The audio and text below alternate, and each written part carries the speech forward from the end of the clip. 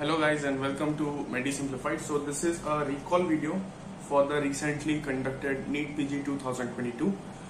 This video, who should watch it? The most important question. That is the most important video, I'll say, for the people who are preparing for the foreign medical graduate exam going to be conducted on 4th June, right? Because the board is same, NB, and they are more likely to ask similar kind of question both of the exam. Difficulty level is also almost the same right now, so it will be very beneficial for those who are going to attempt the NEET fmge 2022 this one on the 4th June, right? And also for those who are willing to see the recall, they must also see whether they marked it right or wrong. So let's begin it. So the first question here, the first question was identify the following bone, right? So not this 3 bone, only this one. This bone was given, and if I zoom it, you can clearly see this one was incus, right? So in the middle ear cavity we have this 3 mesh bone, MIS, right? Malleus, incus and stapes. It is very important to know their structure now, as they have asked about just the bone in the exam. So in the FMG exam they can ask about the part of the bone. They can point anyone, like whether what is this anterior process, this is lateral process, right? The manubrium of the malleus. So first you should identify the 3 bones, that this one is malleus, this one is incus and this one is stapes, right? So you should know all the processes also. You can see here there is a depression of facet. This is the facet for malleus bone, and this one is called as the short process, this one is called as the long process and lenticular process. Also you should know that the long process of incus, it is most prone for necrosis, as it is having the least blood supply, right? So these are the things you should know from this question, and the answer for this question was the incus bone, right? So this was the first question from the exam from ENT. Now going further, the next question, I guess a easy one, right? What is the question? A person with bronchial asthma, sinusitis, having samtostride. They already mentioned that he is having samtostride. So which of the following should be avoided? Options were chloramphenicol, aspirin, amoxiclav and cotrimoxazole, right? So the answer here will be aspirin. As we know, the samtostride, it is bronchial asthma, right? Asthma, polyp, nasal polyp, right? And aspirin sensitivity, or you can say allergic to aspirin, right? Aspirin allergy.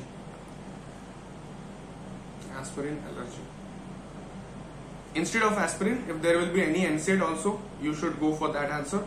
If in the FMG exam there is no option about the aspirin and they gave a PCM or ibuprofen, right? So you go for answer that it is basically samtostride is NSAID's allergy, right? It was earlier said that it is NSAID allergy. Now it is specific that it is allergy of aspirin. But if the examiner is too old, he can give any NSAID in the option instead of aspirin. So you should keep this in mind. And what else? You should remember the Gradnigo's triad and also the NPC, the Trotter's triad, right? Seen in NPC. So you should know all this 2 triad or any other triad in ENT for the upcoming exam. And the answer in this question for the NEETPG, it was aspirin. Now going further, the next question, again a controversial one according to the recall. Question was closest structure to the basilar membrane. If there is only this question, that what is the closest structure to the basilar membrane, then the answer will be stria vascularis, right? Some people say that in the question it was written damage to the basilar structure, which will be the closest one. If this is the question, in the question if it is written that the basilar membrane was damaged, which is the closest structure to damage the basilar membrane, then the answer will be oval window. But mostly people were saying that only closest structure to the basilar membrane was asked, then the answer will be stria vascularis. If the question says that damage to basilar membrane was due to which closest structure, then the answer will be oval window. So this is a controversial one according to the recall, but you should know both of them, that If know the basilar membrane, then the closest one is stria vascularis. And helicotrema, what is helicotrema? It is the last end, right, of the cochlea, where the stria vascularis and stria tympani meet each other. It is seen in cochlea. Oval window is the place where the stapes come and for the sound conduction. Fixation of stapes on the oval window causes otosclerosis. So this whole thing you should know.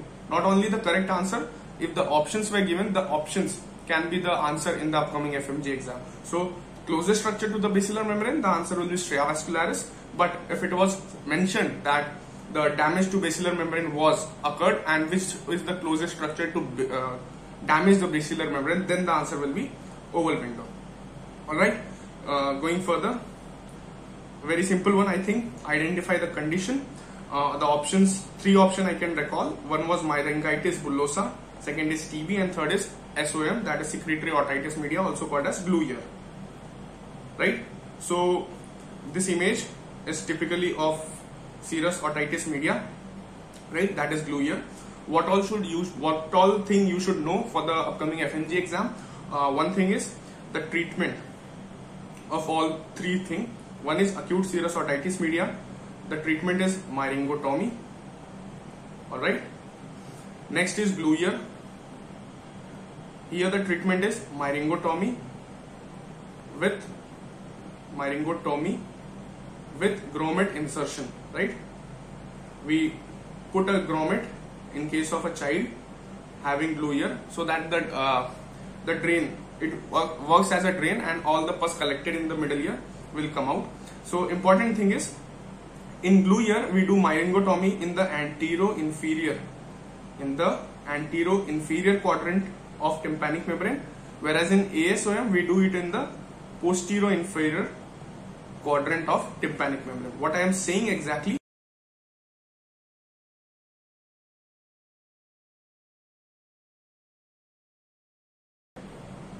This is anterior-inferior, right? This is posterior-superior, and this is posterior-inferior.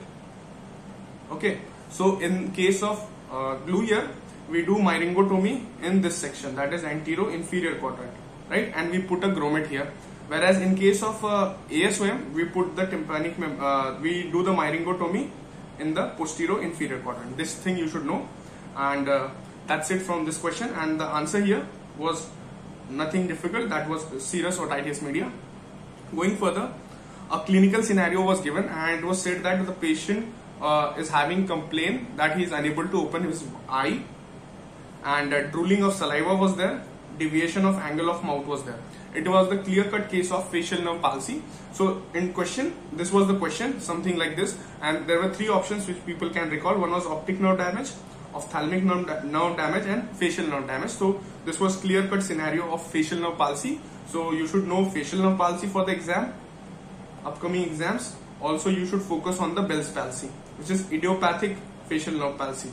When you search out all the causes and you don't get any cause of the facial nerve palsy, you tell that this is Bell's palsy, right? So this 2 things you should remember for the upcoming FMG exam. Going further, the next question, it was about an adult male in restaurant suddenly choking of food. What will you do, right? And there was an image that a person was holding his neck due to choking, obviously. So it was just to confuse, right? It was just assisting the question, not the answer. That if a person in restaurant is holding his neck due to choking, what will you do? The options were back slaps. Chest thrust, insert the finger and remove the foot. This we don't do in any way, and Heimlich maneuver. So there is the answer here was Heimlich maneuver. One more thing I want you guys to remember, that this back slaps and chest thrust we do in a child or in child less than 1 year. We can call it as an infant, right? If it is more than 1 year, we do Heimlich maneuver. So the answer here will be Heimlich maneuver, as it is an adult male. In a baby, what we do? We hold the baby and in a prone position, and we just do a back slaps. We usko पीछे थपकी मारते हैं, and then we try that the food particle which is being choked gets out. So that we do in infants, less than 1 year child, and in an adult we'll obviously do a Heimlich maneuver. Now next question, post-COVID patient who is known diabetic, presents with a severe facial pain and loosening of teeth, what is the next step of investigation, right? Which is the best step? If it would have been asked, the answer will be MRI head, right? Obviously we do MRI head to know the extent of the damage in the brain or the sinus in the rhinocerebral mucormycosis, whereas first we do nasal swab to detect the organism, that is mucor, which is aseptate hyphae. We see aseptate hyphae, right, in mucormycosis with irregular branching, right? This we see in a mucormycosis, or we see it in rhizopus, absidia and mucor. Here we see aseptate hyphae. So we will here the question was post-COVID patient who is known diabetic, presents with a facial pain and loosening of teeth. This is towards the mucormycosis, which is the most common complication nowadays seen in the immunocompromised patient post-COVID. So what is the next step or the next investigation, it was asked. So the answer here should be nasal swab of mucormycosis. If it was a question which was saying which is the best investigation to do in this condition, then the answer should be MRI head, right? So about diabetes, for the upcoming exam, I want you to remember two things, right? In diabetes, ENT, we get only two questions related to this. One was if it is a adult person with diabetes, right, and a ear disease. So it will be malignant otitis externa caused by Pseudomonas aeruginosa. Pseudomonas aeruginosa, right? And if it is a diabetic patient in young, right, and it is a disease of nose, right, then it is mucormycosis. Now there is an exception nowadays that if it is a COVID patient with diabetes and he is coming you with blackening in the orbital area, in the nose area, then it is a mucormycosis, right? So this is the thing you should keep in mind while going for the FMG exam. So diabetic, adult, ear disease, malignant otitis externa, and young with diabetes, nose disease, mucormycosis. In COVID, post-COVID complication, it will be mucormycosis. Remember that in the upcoming exam, there is a chance of getting questions from COVID, because in this exam, the NEETPG 2022, we had many questions from COVID, right? One was NRBM mask image from anesthesia, right? One was this mucormycosis, right? And one more question was there. It is a controversial question from derma. Derma person can answer that, whether it was tenogen effluvium or female pattern baldness, right? The question was saying that the female had COVID 8 months ago and she is having hair fall from the last 4 months. So I don't know, the answer will be most probably told by the derma person. So this exam was having, right, 3 to 4 questions from COVID, which is approximately, I will say, 2%, right? So make sure that you know something about COVID when you are going for the exam, at least the common thing, right? Also remember expected question from COVID, that biomedical waste management, BMW, right? Biomedical waste management of COVID, right? COVID swab, COVID vial, this thing can be asked. So I want you guys to give some time, at least half an hour or 1 hour, 2-3 days before exam for the COVID related topics also. Going further, the last question. This is also a controversial question. A boy in second decade, right, of life, one thing, complains of bleeding from the nose, right, and nasal obstruction. On examination, a polypoidal mass passing from the choana and extending till the nasopharynx. What will be your diagnosis? Diagnosis was asked, right? So the options were rhinosporidiosis, angiofibroma, intrachoanal polyp, and mucormycosis. So rhinosporidiosis obviously not the answer, and mucormycosis also not the answer. The option which were among which the answer will be, it will be angiofibroma or antroconal polyp. What is here towards the diagnosis of angiofibroma? It is a second decade child, right? Second decade boy. We have seen many questions from angiofibroma about 14-year-old boy. So this was going towards the angiofibroma, also bleeding, right?